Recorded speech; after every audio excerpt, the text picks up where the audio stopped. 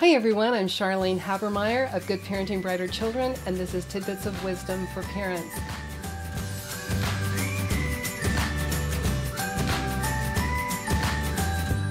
Today I want to talk about celebrating holidays and making those holidays turn into wonderful traditions.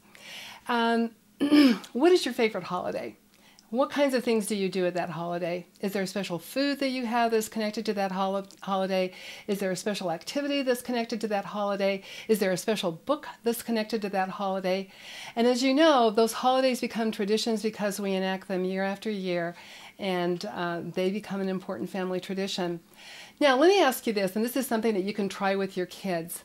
I want you to ask them this question. Ask them, what did you get last year for Christmas? And you will they'll look at you very quizzically and they won't be able to answer it. Most kids can't. But then I want you to ask them, what traditions do you remember that we celebrated last year for Christmas? And they will probably be able to expound all different kinds of traditional celebrations that you did around the Christmas holidays. And you can probably do that for just about every holiday that you celebrate in your home. We don't remember the things that we got. Those are material possessions. They come and go. But we do remember those things that we enact year after year, things that become family traditions, those traditions that become legacies, and they're passed down from generation to generation, and they become very powerful. Now, in my protected resource section, you can go down and you can actually, on the lists and labels and more, there is a list. It's a 12-month fun family tradition list.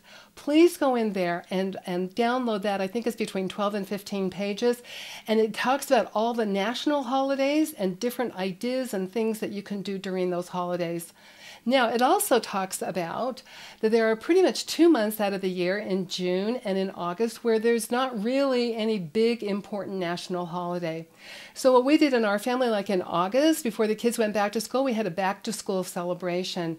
You can try that, or you can have like a picnic celebration. Maybe make picnics a part of your family traditions and do fun and interesting types of picnics. Another thing is during the month of June, you can celebrate unbirthdays. If no one in the month of June, actually in our family it's astounding with all of our sons, our daughter-in-laws, and our grandchildren, there are no birthdays in our family during the month of June. So you can celebrate unbirthday month like they did in Alice in Wonderland, and have another big birthday bash celebration for everybody in the entire family. Now, one thing that I do ask that you do on this list, and it's right in there, it says go to the very last page, because I think that it would be really fun to find out what other people do in their families for different celebrations that they have that have become traditions in their home, things that are important to them. So I'm asking these questions to you. What is the tradition? When do you celebrate it?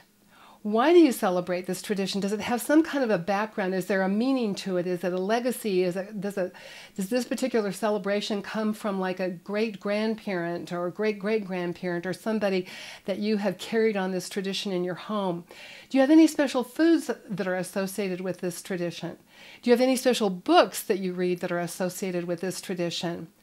What makes this tradition so special for your family?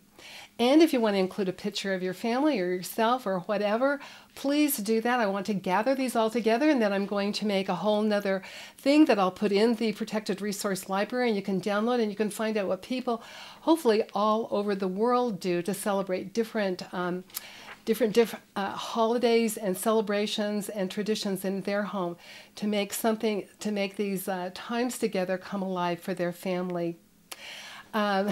Let me leave this quote with you. It's by Lydia Bastinich. Traditions are our roots and a profile of who we are as individuals and who we are as a family. They are our roots which give us stability and a sense of belonging. They ground us. I really think this is true as back again, asking your kids, what did we celebrate last year for Christmas? And having a flood of ideas come into your home and things that they remember that make that holiday special. Thank you for joining me, and I'll see you tomorrow.